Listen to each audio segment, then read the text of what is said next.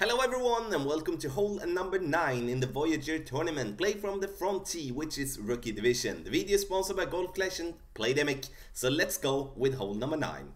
We are going to play with a Marlin here.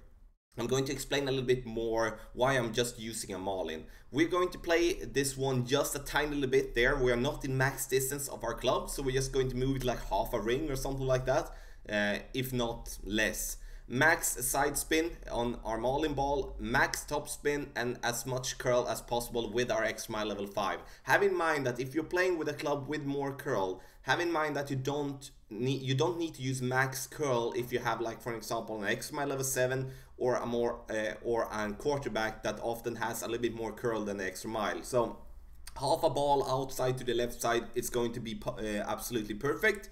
The risk that we otherwise take is that we're going to get stuck in the rough to the left, and then we're not going to reach for the green in 2.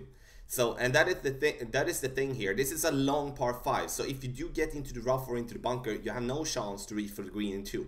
You're going to see why now. We're going to pick the second club, like the wood club, with the club that do have the most distance or the most power as possible. For us, it's the big dog, level 5. I'm going to go with some topspin here and come in a bit hot towards the pin. The reason I do that is that I rather want to do this than having to overpower.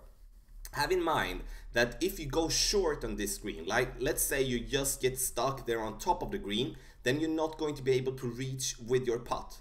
So you need to reach down towards that tiny little hill that we're going to have here on green. Let's say it's coming there. Comes the hill. You need to reach over that hill, then you're going to fall down there nice and easy and have a putt. So rather come in a little bit too hot than going too short. This is a very tough par 5 to make an albatross on, and I would suggest that you focus on this one to just not go short with your first and foremost with your drive, and then also with your wood club.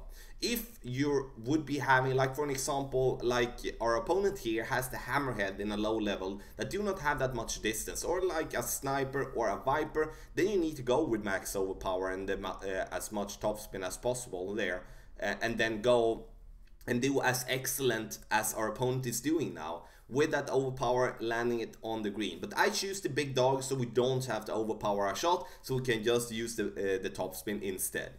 So this was hole number 9, a course of the Santa Ventura in the Voyager tournament and also the Rookie Division. If you do want to get some more help, check out patreon.com/golfclashtommy and sign up for one of the packages there. You can practice this hole on tour number 2, the West Coast. So the video is sponsored by Golf Clash and Playdemic. Good luck in the Voyager tournament.